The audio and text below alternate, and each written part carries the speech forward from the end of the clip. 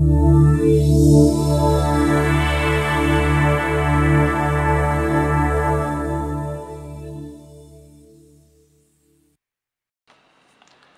this is John from All Touch Tablet, and in this video I'm gonna make a quick demo of a possible security threat with the iPad 2 and a smart cover case like the one I have here. This one allows you to unlock the device without knowing the passcode and access the last used app, the one that's open and in full screen, if you like. So, as you can see, I have a passcode. I can't enter the iPad without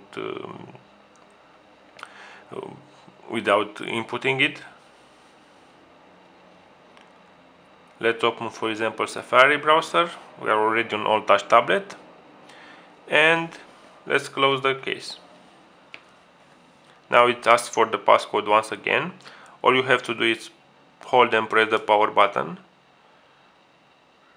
until this screen comes up.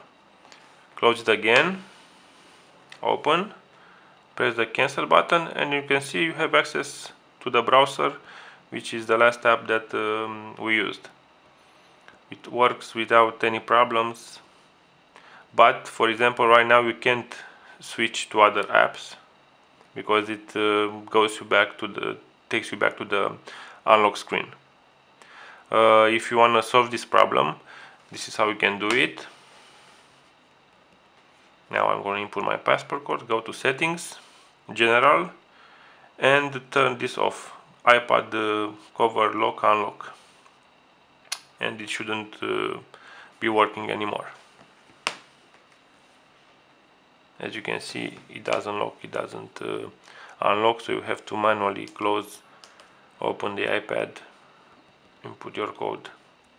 Hope Apple fixes this pretty soon, because this is a pretty important security threat, especially if you travel with your iPad 2 to public places and you leave it open in an app that can reveal your personal info. Read more about this problem on All Touch Tablet. Thank you.